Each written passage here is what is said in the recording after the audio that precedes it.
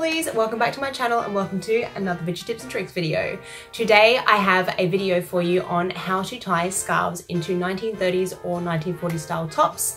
I did do a post a little while ago on Instagram talking about how there were some quite risque looks coming out during the 1930s, and some of them, including this particular tie top here, I don't know if you guys can see from this angle, were the kind of things that women tended to wear to the beach or out to like a casual kind of setting, and it was quite risque. And if any of you have seen any Rita Hayworth or Betty Davis tropical style films or ones where they perform, they wear very cropped tops with high-waisted pants and skirts that leave a lot of their midriff showing. Not the lower part of the belly, but that kind of rib cage area. Same with the very famous Marilyn Monroe dress from Niagara.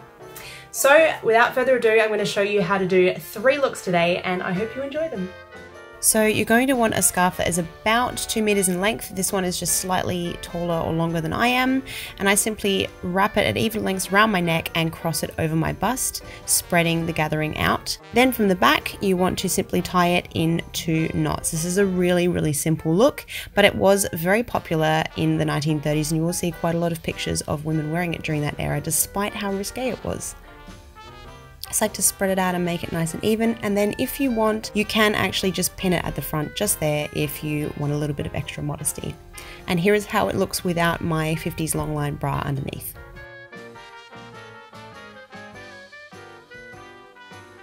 For this second look, I've just opened my scarf out. It's still folded in half, but then I fold about the top third over my bust area just for a little bit of extra modesty and to cover any headlight situation you might have going on.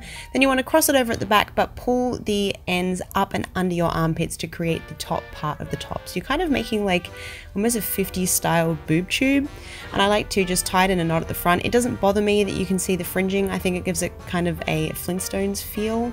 And I just like to wear this with high-waisted pants. I wear it with my Catherine trousers, and I think it looks quite cute. You can leave the long line bra underneath if you want, or a strapless bra underneath. I just like to pull the back of it down to cover the bra up. But you can also wear it without, and I'll show you what that looks like as well.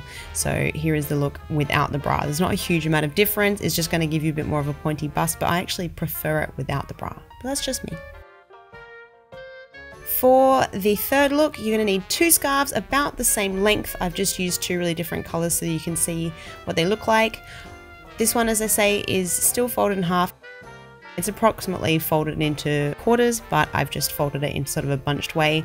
Pop it over the bust. It's going to end up sort of rouged, so it doesn't have to be perfect as long as it's even lengths when you place it. Then take your second scarf and loop it underneath your first scarf, basically where your cleavage is. You're going to create like a little neckline with this.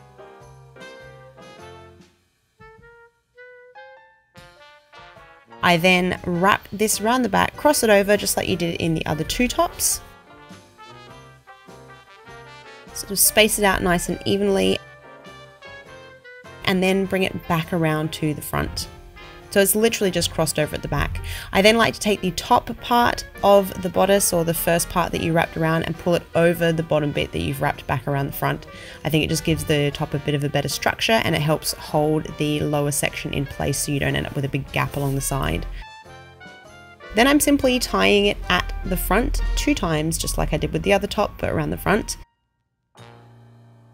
Then I just tie this front bit down. I think it looks a little bit neater, and I quite like the kind of cute, almost a bow that you get from the way that the bust is placed. And then I literally leave the 2 scarves hanging over the back of my shoulders. I think this is very glam and quite 1940s. And then I've just tucked those 2 pieces into the front of my pants. This is one of my favorites. I think it actually is a bit more of like an evening look, or you could wear it with a high-waisted skirt.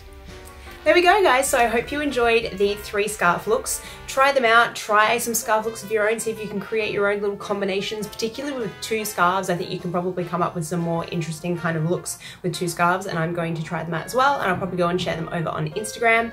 If you do try any of these looks, please do tag me in your pictures. I love to see your creations, or if you come up with something new, I would love to find out as well. You guys teach me just as much as I teach you, so please share with me. I would love that. Don't forget to come and join us in the Vintage Tips and Tricks Facebook group. Remember to answer the questions so that we can check that you're not a spam account, and come and follow me over on Instagram. I'm at Miss B Town, and I will see you in next week's video. Bye!